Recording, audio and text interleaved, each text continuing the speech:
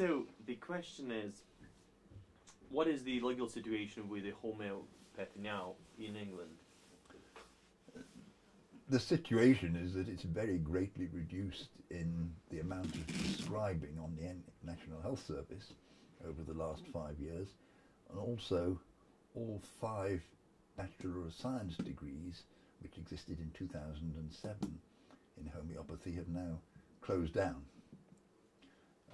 That's a job with which I've been pleased to help universities by revealing the nonsense that was taught on the courses, and this has embarrassed them into closing it down. So how close are you then to, or NHS close to not cover the subscription? Well, according to the Financial Times, the number of prescriptions has fallen by over 90% over the last 5 years. There has been a lot of work done almost entirely by bloggers, actually. But as so often, the mainstream media have followed along behind the investigative work of bloggers, and now newspapers like the Daily Mail, for example, which notoriously publicise bad medicine, are now starting to publish quite sensible papers. And indeed, that's probably part of the reason why the university courses have closed down, because the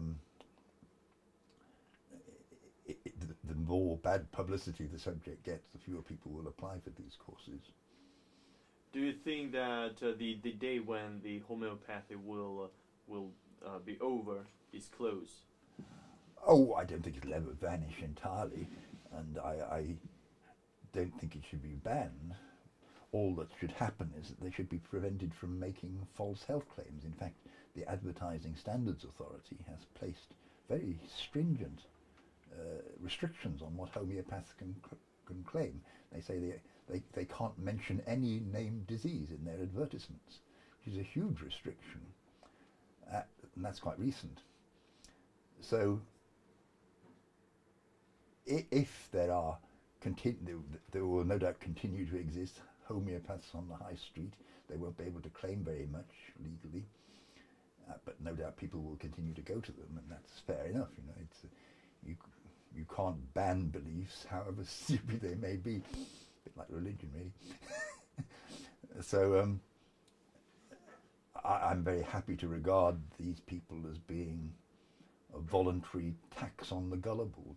That's in the words of Ben Goldacre.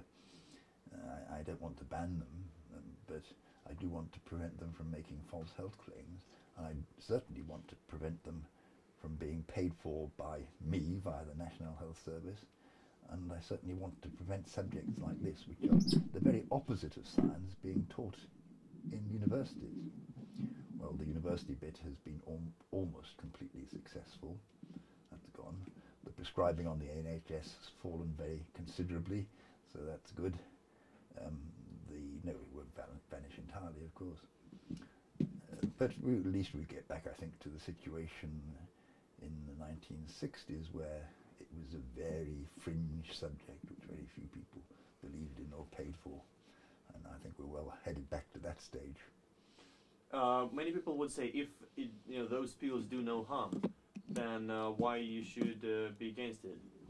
Well, if they did no harm, that would be a reasonable argument. I mean, still, to give a pill which doesn't work would be dubious, even if it did no harm, of course, because it's deceiving people.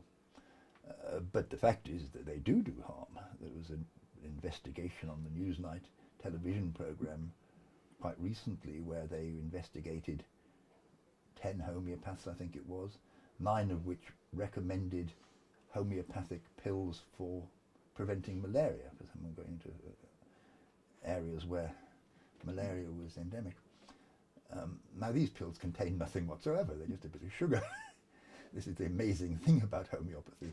It is literally the medicine which contains no medicine. There are simply nothing in the pills. You can't believe that people believe it, but some people do nonetheless. And to recommend that to prevent malaria is criminally harmful, potentially. People take these sugar pills, of course it won't prevent malaria. The Queen's homeopath said that this recommendation made him very angry. There are one or two more sensible homeopaths. It's a spectrum like anything else. I think any of them are very sensible, but Peter Fisher, who's the Queen's homeopath, said that this made him very angry, this business about malaria. But most homeopaths don't think like that. They're quite happy to sell you pills to prevent malaria, and this is just wicked. It's homicide.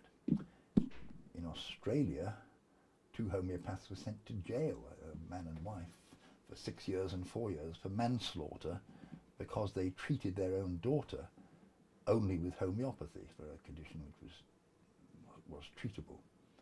And this was that was harm. It killed their daughter. So it's not true just to say, not so simple as saying the pills don't do anything, so they do no harm. The pills themselves don't do harm, but the faith in those pills and avoidance of proper treatment of things that are treatable can kill you. What should be done more, or it's done enough, in the campaign against homeopathy? Sorry. That's right.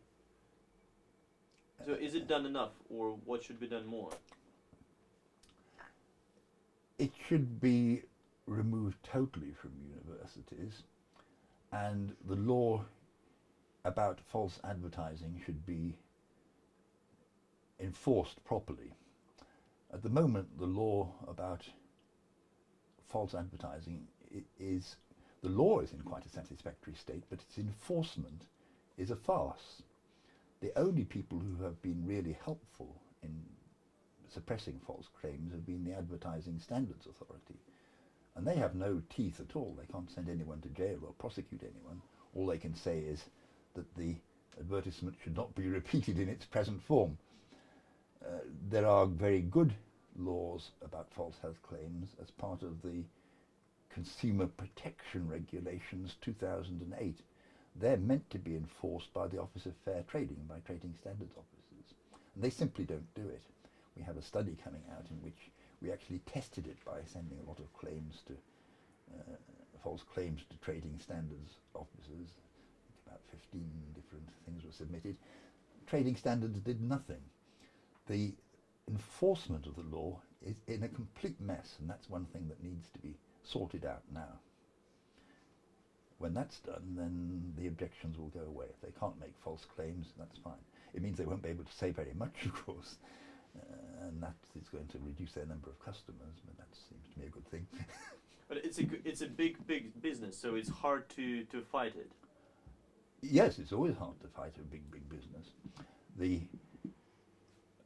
homeopaths and other advocates of fringe medicine like to characterize the pharmaceutical industry as a big and corrupt business, and of course they're quite right. It is both very big and very corrupt. What they neglect to say that the alternative medicine industry is also a big business, like £60 billion a year or something like that worldwide, and it is every bit as corrupt as big pharma. They lie incessantly in order to promote their products. Most big businesses do, whether it's oil companies, pharmaceutical industries, or the alternative medicine industry. The supplement industry is particularly bad because loopholes in the law allow some things, vitamin supplements and so on, to be treated not as drugs but as food supplements. This means that they don't have to satisfy any of the normal criteria that a drug would, that they've been tested for safety and efficacy. And you can make claims, most wild claims, with impunity. Of course, there are other laws that say you mustn't make false health claims, but they're not being enforced. So the situation is not at all satisfactory at the moment. All we need to do, in my view, having got it almost out of universities and almost out of the health service, the one remaining thing that is urgent is to have proper enforcement of laws which by and large already exist to stop people cheating on the public. All right. Thank you very much. You're very welcome.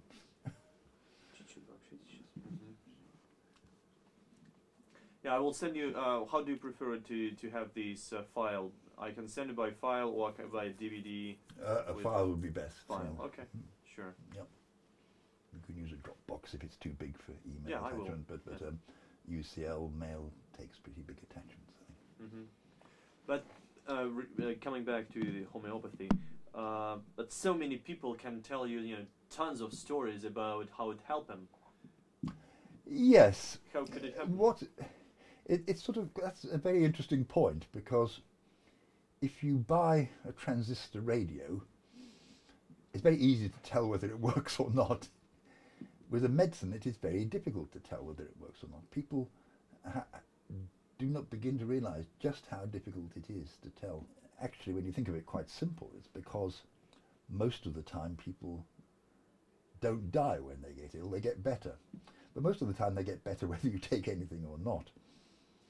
So it is, if you have some condition, you take some treatment, and 2 weeks later you're better, it is very statistical phenomenon called regression to the mean. That's a technical term, but it's very simple. It's really just the get better anyway effect. A practitioner, medical or alternative, when you're at your worst, which conventional medicine can't cure, that accounts in part for the popularity of alternative medicine. The fact of the matter is, though, that if you look at low back pain treatment, when people have it and they go for treatment, that this happens regardless of which treatment you have. And it happens even if you have no treatment whatsoever. So it's purely this get better anyway effect. And the fact is that neither alternative nor